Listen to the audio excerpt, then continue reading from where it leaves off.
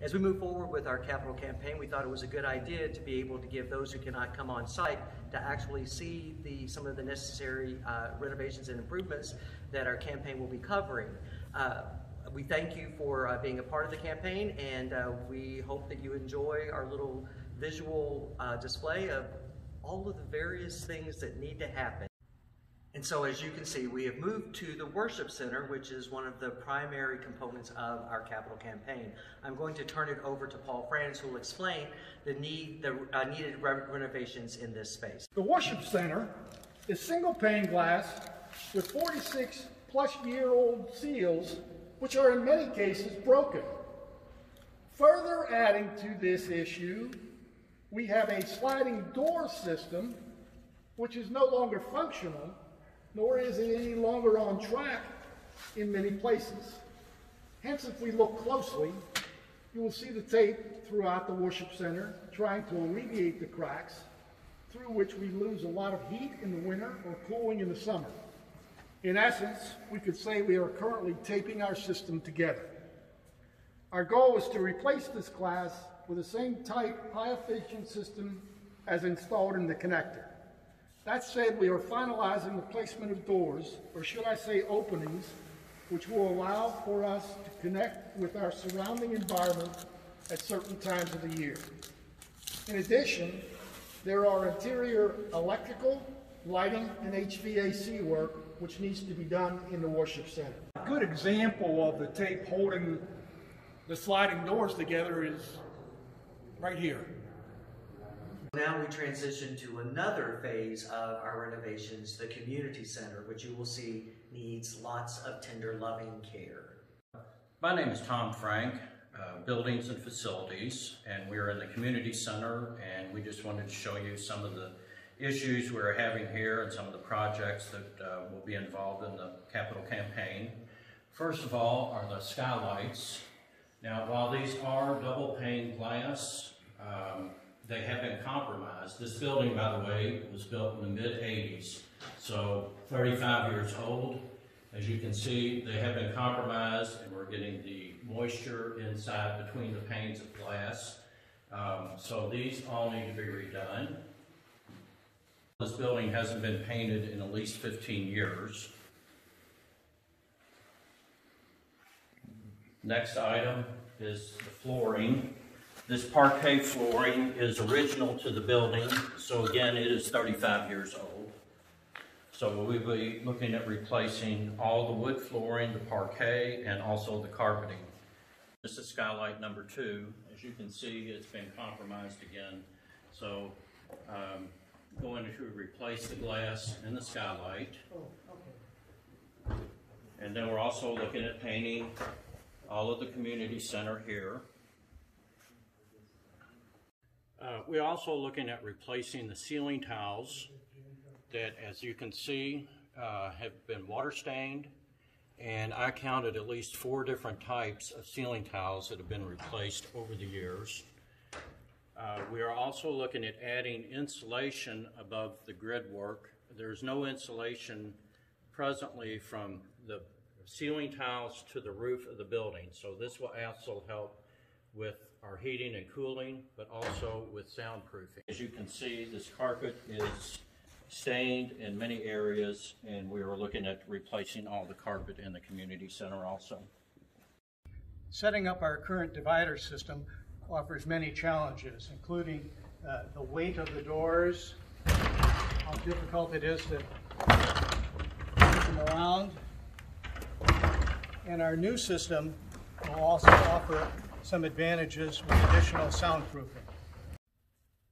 Our current wall panels have a lot of drag to them, and it makes it difficult to pull them out.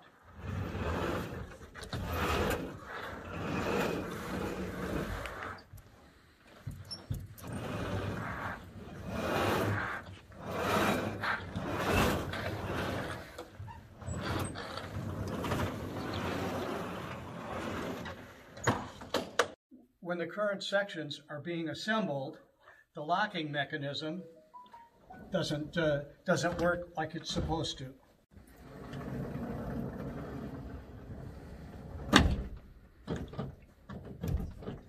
Our current storage facilities don't offer much flexibility, and our new ones are going to have a lot more ease of access and more configurability. Probably also have some modules that'll be easy to pull in and out for accessibility. So now you've seen many of the renovations that we're hoping to achieve with our capital campaign funds in the community center. But in addition to that, we would like to add the flexibility of allowing some additional space for what we are calling hybrid meeting space that will accommodate in-person as well as virtual gatherings for some of our programming here at Epiphany. And one of those sites will be here in the community center. So that will be an additional improvement to our space. Now we come to another phase of our renovation projects here at Epiphany, our beloved Epiphany House, which dates back to 1915, a 106-year-old structure that was originally used as a summer home. And as we go through the facility, you will see many needs for continued aesthetical improvements with painting and the like, but we have some important serious items that we need to address as well. So as you well know, Epiphany House is used as our office building as well as space for meetings.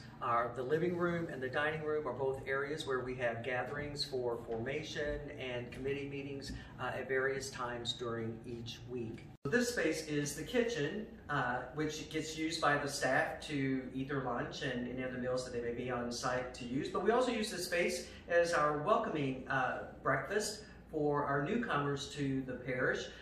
You'll notice that it is rather dated, some older cabinetry, and the wallpaper in here, I'm pretty sure I was told was installed when Father Cass was pastor here 30 years ago. So we'd like to just do some updating and a little bit of sprucing it up a little bit. Here you will notice our boiler that is used to heat our office building with steam. It dates back to the early 1970s. We are hoping to replace this whole unit and put in a more energy efficient HVAC system in the offices. We showed you the boiler that was installed in the early 1970s. This is how it gets to the office through these radiators that warm some of the offices, and some of the offices don't get warm. But nonetheless, this is a system, and hopefully we'll be able to remove these with the new HVAC system. Also, you'll note that, again, the windows in the office space are single-pane glass windows with a single-pane storm system on the exterior as well. And we're hoping to address that as well to help make the building more energy efficient. So one of the beautiful features of Epiphany House is on the back side of the house is a whole series of French doors giving access to the great outdoors. And it lets the great outdoors in pretty easily.